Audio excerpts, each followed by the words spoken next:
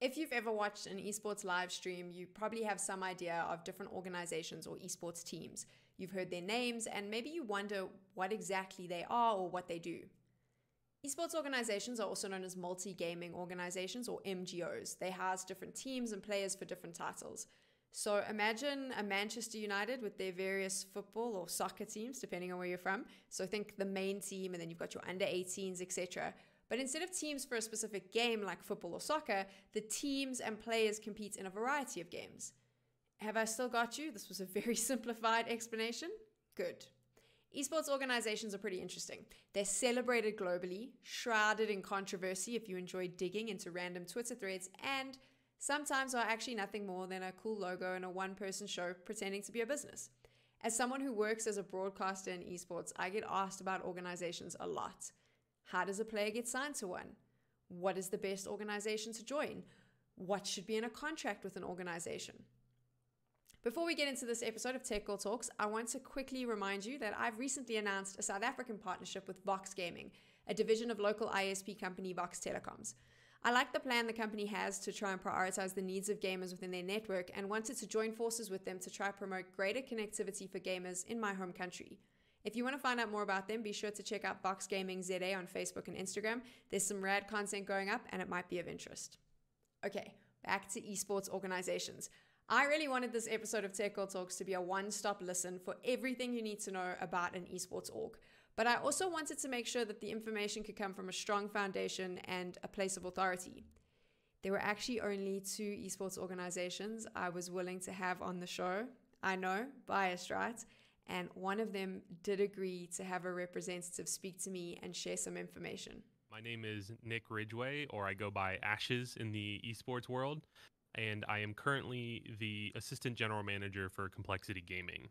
Formerly, I was a Gears of War coach and the Assistant General Manager for Optic Gaming, the General Manager for UIU. So a lot of management and a lot of competition in this wonderful world of esports. Complexity is such a recognized and established organization in the esports space. Nick's insights is invaluable to professional players, content creators, and even smaller organization owners.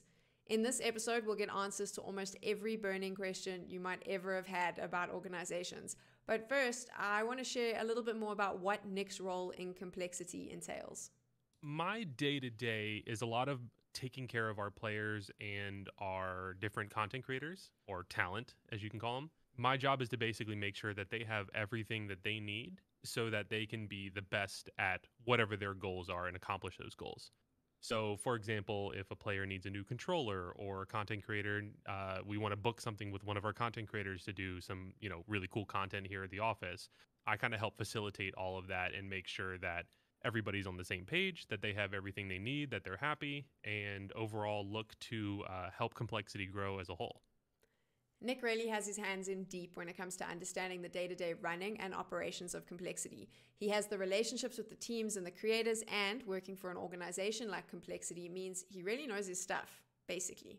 I mentioned it before, but Complexity really is one of the OGs and a highly decorated esports organization. Complexity is, it's actually got a very long history. Complexity was founded in 2003 by our current CEO, Jason Lake. And we are actually, I'm here at the Star, so we are the sister esports team to the Dallas Cowboys, which is really cool. I get to look out the windows and see the Cowboys practice field. And we are part of the Game Square Esports family. We have over 80 different pros and content creators. We're in tons of games like Apex Legends. We have some awesome people in Apex, a top team, some amazing content creators like Ninjala and Clara. We're in Valorant, both in the traditional Valorant and in our women's team with GX3. We just signed this really exciting Latin American Rocket League team and a lot more. Some of the things that are really amazing about Complexity is we put our players first and our talent first. It's a mantra that's even written on the wall pretty close to my desk. And as somebody who's worked in esports for a really long time, that's always kind of been how I've conducted my business personally. Is I always wanted to make sure that my players that I worked with as a coach or as a manager had everything they needed. Like they were put first. They were the priority because they were the talent and they were the ones who were out there, making things happen. And being able to find an org like Complexity that believes that as its core value and lives that every single day, I knew I needed to be here. So it's really awesome to be with a bunch of like-minded people in this industry. And Complexity, throughout so many different ways, they really showcase that they care about the talent, or our pro players. So they'll, provide mental health support. We have nutritionists who work with our players. We have fitness coaching and access to actually some of the gyms here locally at the Star that all of our players can use as a resource to, get that kind of healthy body, healthy mind atmosphere and aspect to their gameplay. And then, we help them out with financial literacy programs. We do media training, and then just general employee benefits, which not a lot of orgs provide, like 401ks, health, vision, dental insurance. So when you join Complexity and you see that written on the wall that we are players first and players always, it's you experience that every single moment of your time here. Let's rewind for a bit. I mentioned early on about what an organization or an MGO is. Way back before competitive gaming was a business, these structures existed in an informal way, known as clans. Like-minded gamers joined different clans. There was a sense of community and support, much like what an esports organization offers now. But I do wonder if, as money has come in and bright spotlights have been pointed in the direction of esports, the same goals of community building and upliftment are centered to an organization like Complexity. Well, there's a lot of goals, and a lot of that still, remains true. A lot of the people in the office I like to call them the old guard. Jason is here every day. He's the CEO. He's the founder. So you still have that kind of old school vibe of, these are the people who just loved gaming and loved esports and wanted to make something more. But now with, the way the landscape has changed, you have more money coming in, you have more brands wanting to be involved, you have more games, you have more teams, you have more talent, and the level of the talent is just astronomical compared to what it used to be. Even when I was, trying to compete, probably 10 years ago, it's just really exciting to see. So, you look at an esports org nowadays, and it still has a lot of those old school, we're going to call it values, of being just people who are truly fans of the games and the esports. But there's also now the business side to it, which in a way helps provide more stability to the players. Back then when I was trying to compete in Go Pro, so like 2009, pro to me was seeing like a picture of Walshy on a poster at an MLG event. And I thought that was, the dream. Whereas now, being pro is actually being able to provide for yourself, for your family, have health insurance benefits, have 401ks, and have a supporting work family all around you to help you achieve your goals. It's something I never could have dreamed of as somebody competing back then. While we understand what an esports organization is, I think it starts to become interesting when we dive into why players would want to join an organization.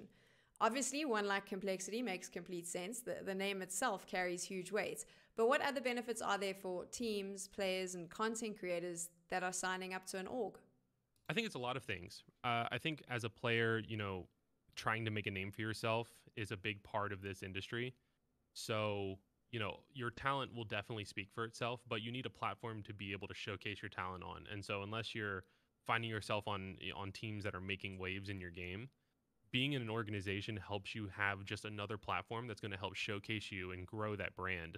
So something that we do with all of our players is we give them opportunities both with, potential partners and sponsors and just our own content to help them really grow and showcase themselves and help them build their own fan bases so that this career of gaming doesn't end when, they're no longer the top player and the new young guns are coming up, but they have that platform so they can go on and be an influencer or a content creator or even just find another career within, esports and gaming. I think that's some of the perks that people don't really talk about or think about when joining an org. It's more than just having that guaranteed salary. I mean, obviously that's nice, but as a player, you want to look long-term, and that's something that orgs like ourselves, Complexity, can really provide. So, much like clans of old, you're joining an organization for a sense of community and support.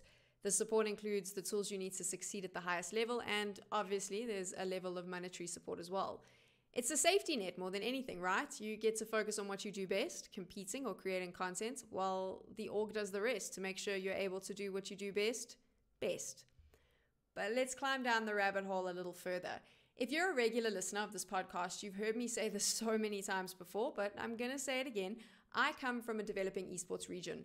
Much of the esports industry in regions like mine isn't commercialized, and a lot of the time, an organization is nothing like Complexity.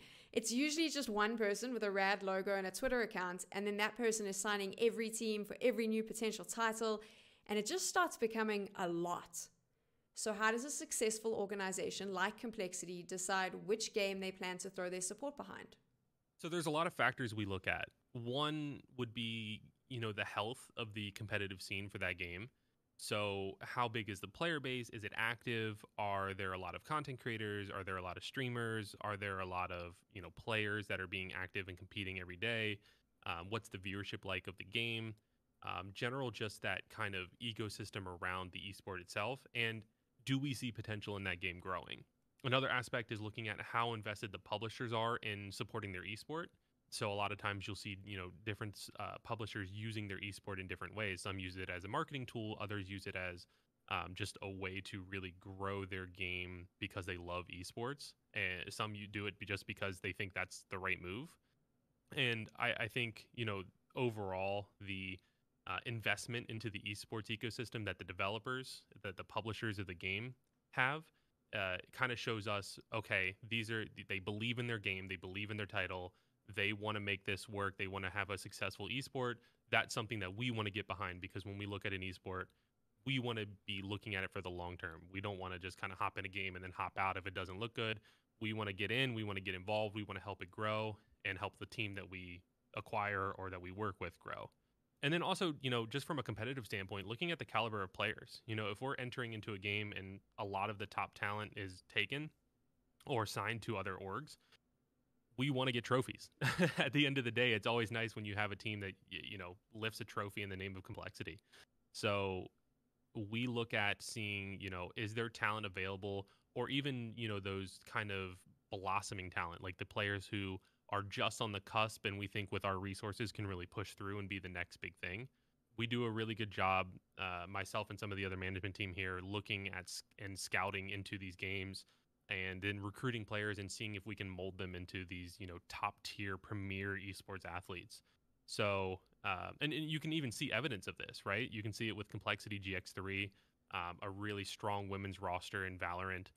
You can see it with our Rocket League team, one of the, actually the best team out of South America. They took the risk and moved themselves to Mexico so that they compete in North America this season. And that's something that, we wanted to get behind as Complexity and really support them in that adventure. And now they've qualified for the major, and we're heading to Sweden. So there's obviously all of these different factors looking at esports from the outside, but that's kind of I rambled on a little bit, but that's the gist of what we look at.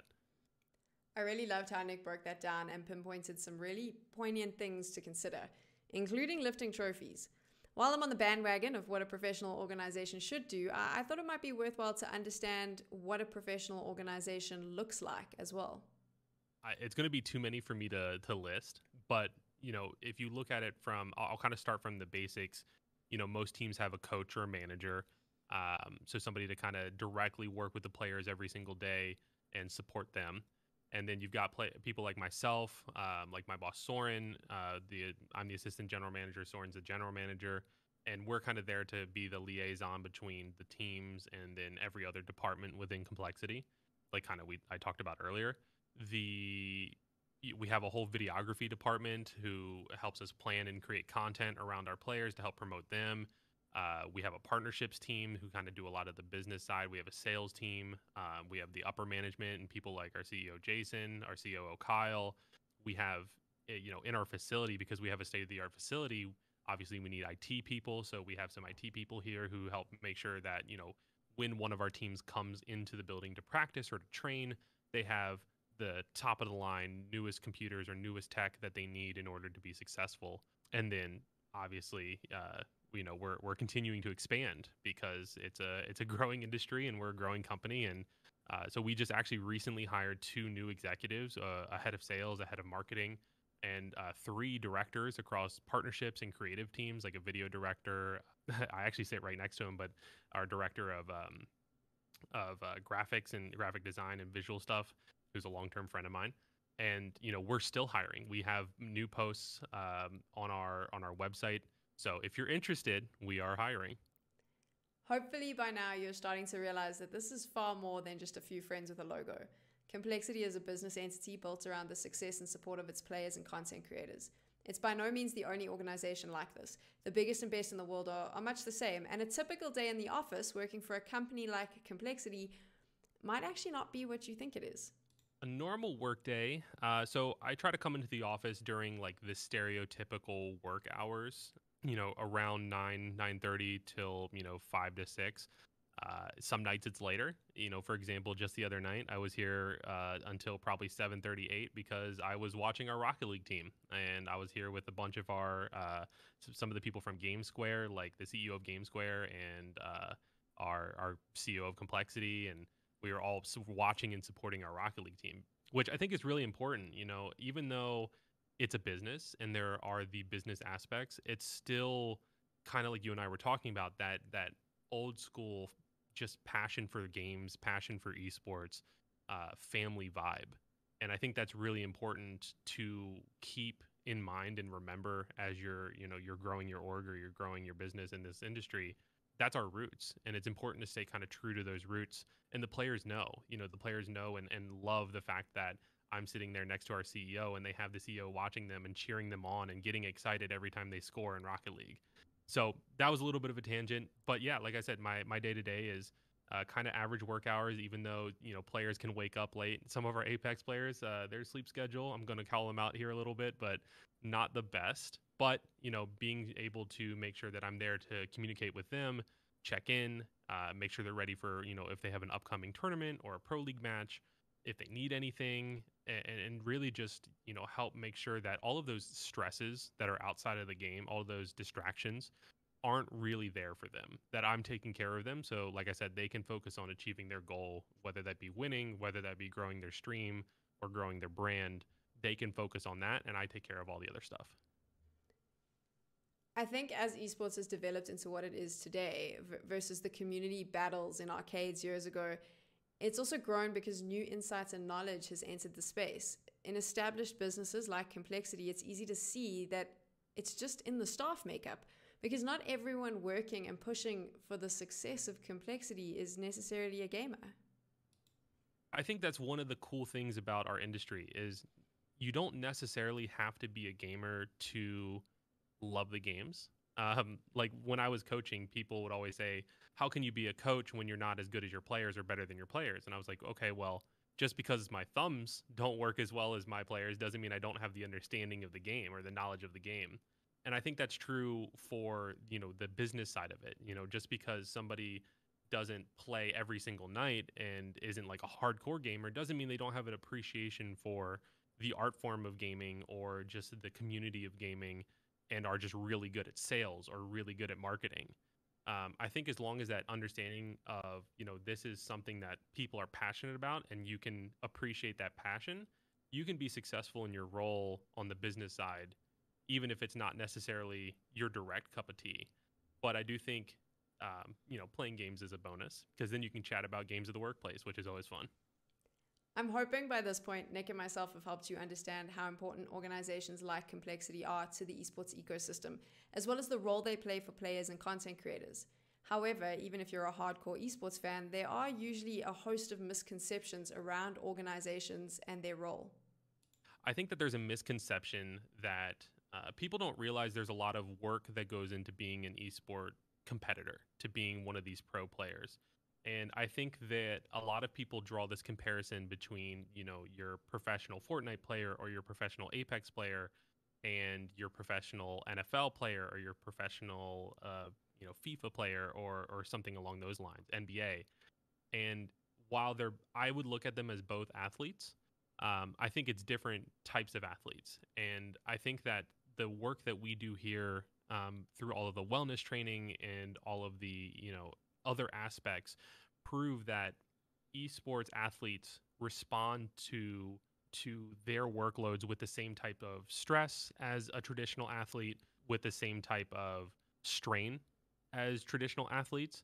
And it might not be, you know, their legs because they're not running up and down a basketball court, but their hands or their backs or, you know, their posture, all of these, you know, outside external health factors, you can draw the comparisons to a traditional athlete. So I think there's a misconception that, you know, gamers are, you know, just the kids in the mom's basement kind of thing. And that's definitely not true, especially at this top level. These players are putting in countless hours, you know, 8 to 10 hours a day to perfect their craft and to be the best they can. And it's highly competitive. You know, if you think about it, every single person who's played a video game, that's your competitor. Whether it's directly, you know, they may not be in the same tournament, but, you know, maybe that 13-year-old kid who just got onto Apex, that's the next rising star that you have to stay better than, or that you have to improve, or that forces you to improve. Sorry. So I think that there's that misconception. And then I think people underestimate how much emphasis organizations like ourselves, Complexity, put on player care.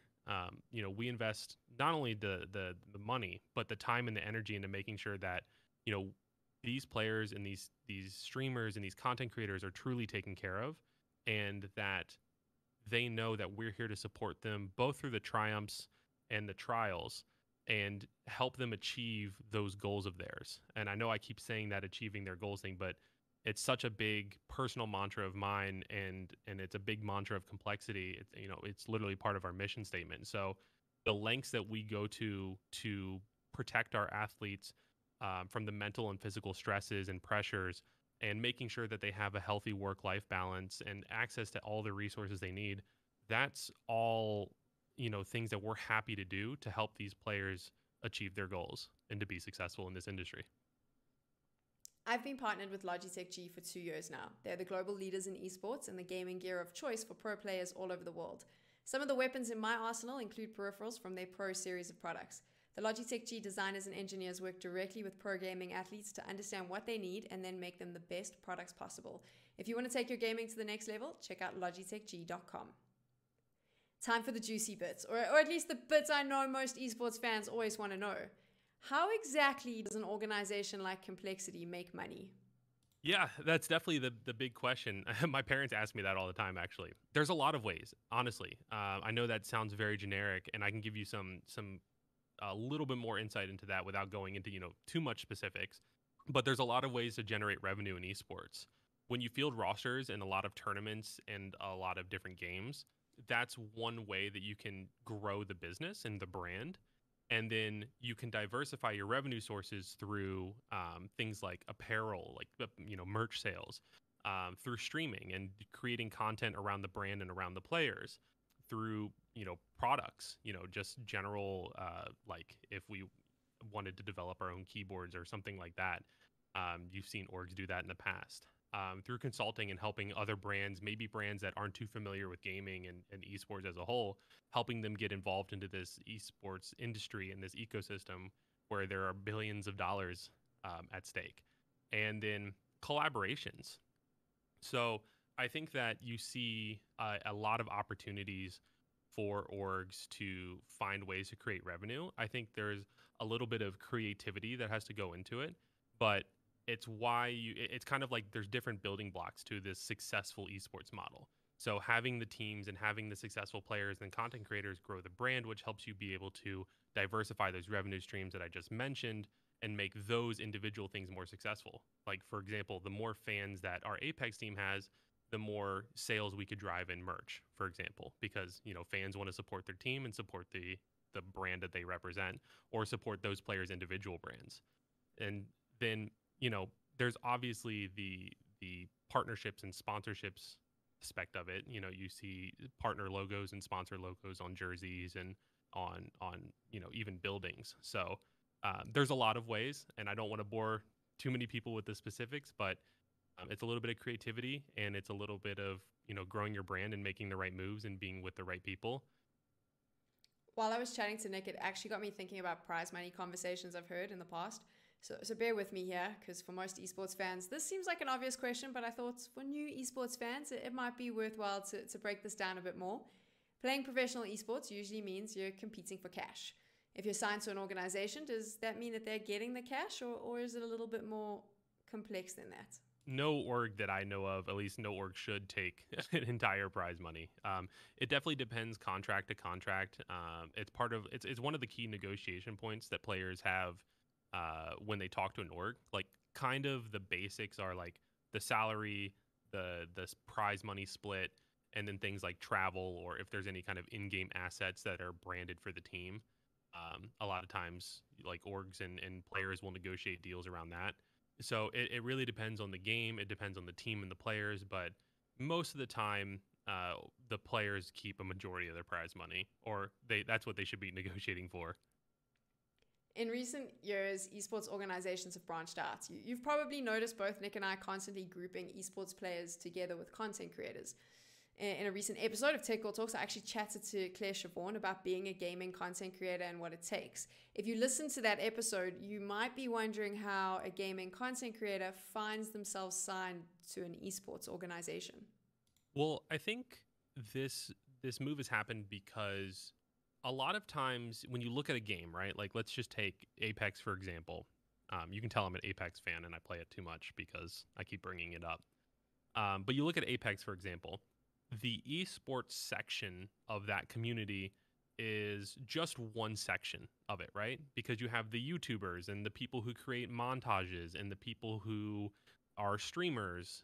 Both of those, I guess, technically count as content creators, or the people who do TikToks around it, which is, again, content creators, but different niches within that content creation umbrella. These are all kind of different communities. And then you have your casual players, right? I get on and play casually, and I'm not trying to be competitive. I play ranked, but I digress. So you have all of these different sub-communities within the overall community of that game, Apex. And I think by bringing on members to an organization like Complexity, we have our Apex Pro team, and then having people like Ninjalo, who's a content creator in Apex, or a Prizzy, who's a content creator in Apex, or Clara, who's a content creator in Apex, having these other communities, their individual communities, but also just that content creation community involved, and showing them, hey, look, we also have this cool esports side, or even showing the esports side, the diehard competitive fans, hey, look, we have these really awesome personalities who also play this game that you love watching. You should check them out. I think being able to meld those communities together helps kind of diversify both the esports program and that audience, but also the content creation program and that audience, because we all have this love for a game, Apex, and that's true for every game out there. We all have this love for this game. So, we have a massive group of content creators ranging from Dota 2 to Fortnite, or like Apex, like I was talking about. A lot of you might be familiar with Tim the Tap Man, who we recently brought on board, and he alone has 18 million people that he can reach across his various social medias. So, bringing him on board helps show his fans, hey, look at all the cool stuff we're doing across the board with Complexity. Maybe you guys might like some of that. And it'll show some of our fans who, if they're under a rock and don't know who Tim is, hey, look at this really funny, awesome dude who plays Warzone and all of these other games that are very similar to the games that you like, because we know you like it. You watch us for some of these other games. Maybe you should check him out. So it's this really awesome harmony of a relationship, introducing the audiences together. And then, that kind of chains into helping, esports organizations find new offerings that we can give to our fans and to, potential brand partners through content. So, for example, Tim, he hosted a stream from the Dallas Cowboys Stadium, and he was playing on the Jumbotron, like the massive, I think it's one of the biggest screens in the United States, if not the world, with Ezekiel Elliott, who actually is a professional football player and one of the best running backs in the NFL.